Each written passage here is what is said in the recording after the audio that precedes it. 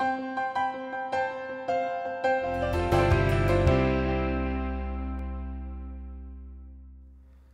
Rick Summers with this special MS Learn Online presentation. The Food and Drug Administration recently approved its first oral disease-modifying drug therapy for MS. The new drug, Gilenya, formerly known as fingolimod, has been shown in clinical trials to reduce the frequency of clinical relapses and delay the accumulation of physical disability in relapsing forms of MS. To learn about this new treatment, I met with Dr. Aaron Miller, a professor of neurology at Mount Sinai Hospital and medical director at the Corinne Goldsmith Dickinson Center for Multiple Sclerosis in New York City. Well, this is really an exciting development in the world of MS, and I can remember back in up to 1993 when beta-seron was first approved, that patients would come to me and say, "Doc, when are we going to have a medicine for MS?" And then in 1993, we had the first medicine for MS, and almost immediately the question changed to, "Doc, when are we going to have a pill?" And so it's really exciting now in 2010 to be able to say, well, now we have an oral medication. And the name of that medicine is? It's called Gilenya, and it's a once-a-day capsule that patients will take. So how does Gilenya work? Well, it's a very interesting mechanism of action. It turns out that Gilenya interferes with a receptor on lymphocytes, the cells that do the damage or initiate the damage in MS. It interferes with a receptor that is necessary for lymphocytes to get out of lymph nodes. So when people take Gilenya, the lymphocytes are essentially imprisoned in the peripheral lymph nodes, and they can't get out into the blood and then into the central nervous system, the brain and spinal cord, where they would wreak havoc. Is this drug recommended for somebody who's newly diagnosed? When any drug comes on the market, I think a certain amount of conservatism is appropriate in adopting the use of that medicine. So when a drug is in clinical testing, every effort is made to assure the safety of that drug. And yet only limited numbers of people take the drug for relatively short periods of time before a drug comes to market.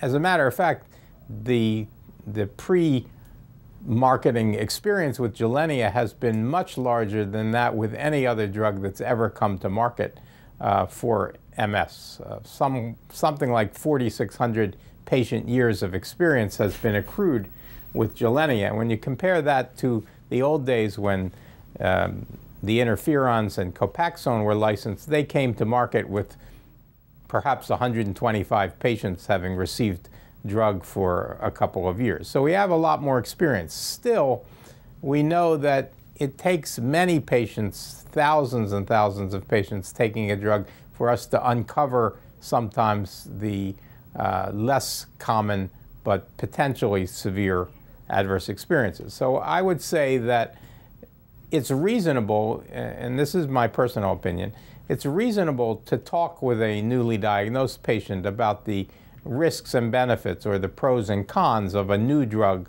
like Gilenya in comparison to the existing injectable drugs with which we have now quite a number of years of experience, and know that those drugs are very safe.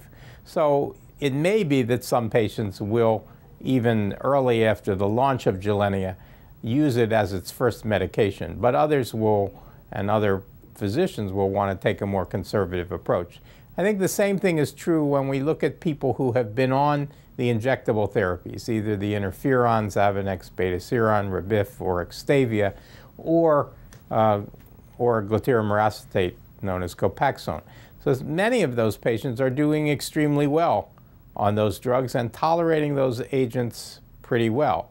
They may not like them because they're injections, and it's certainly no fun to take an injectable medication, but they're doing well and they're on safe medicines. In my view, a cautious approach would be to suggest that we wait a while for additional experience to accumulate with this drug, say over the next 6 to 12 months, before we jump into switching all these patients to Gilenya. On the other hand, there are some patients who are on these drugs who are really having issues with their injections. Either they're miserable, they have physical problems doing the injections because of changes in the tissue, or they're psychologically affected by the need to make these injections on a regular basis. And those patients might be more willing to accept the somewhat greater risks of Gilenya right from the get-go. Talk to me about the pros and cons of this new drug.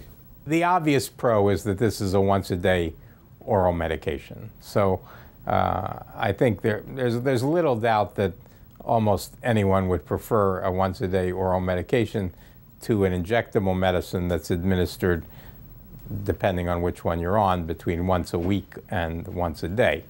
So that's the obvious benefit. A second potential benefit is it's possible, though not certain, that this drug is more effective than the injectable medicines.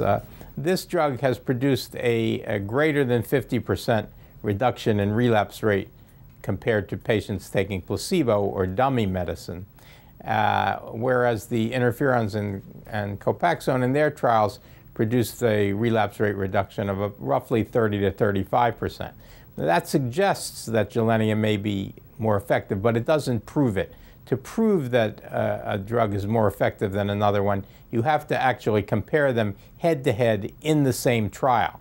Now, Gilenya was compared in a one-year trial to Avonex, the once-a-week interferon, and it did, patients did about twice as well on Gilenya in regard to relapse rate reduction as they did on Avonex. So that suggests that those data altogether suggest that Gilenya may be a more effective agent than the interferons or Copaxone. But I want to emphasize again that the responses to any drug is individual, and so we have many patients who are on interferons or Copaxone who aren't having any signs of disease activity. So for them, their medicine seems to be working, and it's not necessarily the right decision to switch to Gilenya. And what's the downside? Well, there are certain side effect issues with Gilenya. When you first start to take Gilenya at the first dose only, you need to be monitored in a controlled medical setting because some patients who take Gilenya will have a slowing of their heart rate. This is almost never of any significant consequence, but nonetheless does require monitoring in the physician's office or some monitored setting. A second concern, and this hasn't happened frequently, but it's happened enough so that precautions need to be taken. A condition known as macular edema, which is a swelling within the eye that can affect vision, occurred in 0.4%. So that's about 1 out of 250 patients taking the marketed dose of fingolimod in the clinical trials. So it's recommended that patients undergo a baseline ophthalmological examination before they start to take Gilenya, and that they go back for an eye exam a few months later, because sometimes the macular edema doesn't produce any evident symptoms. Another precaution is that Gilenya may increase the risk of certain types of infections. One particular, so of course the physician and the patient should be very tuned into the possibility of infections, and the patient should bring any untoward fevers or chills or other things that might suggest infection to the attention of their physician. But one particular concern is of the possibility of herpes infections, and most notably the herpes infection that's associated with chickenpox virus. So the status immunologically of a patient with regard to chickenpox should be established before a patient goes on Gilenya. That means that you shouldn't give Gilenya to a patient unless that patient has had a clear history of chickenpox, or you know that patient has been immunized against chickenpox. If you don't know, or the patient hasn't been immunized, you can give the immunization and then wait at least a month for the immunization to take before you give Gilenya. I should make a statement about another potential concern or side effect of Gilenya, and that is that some patients will get elevations of liver enzymes.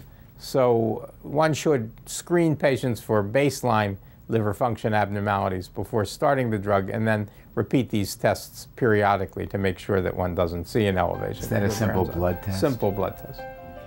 As with any treatment, be sure to consult with your physician to find out if Gilenya is right for you. Also, be sure to check out the National Multiple Sclerosis Society's website at nationalmssociety.org for more breaking news on Gilenya. I'm Rick Summers for MS Learn Online. Thanks so much for watching.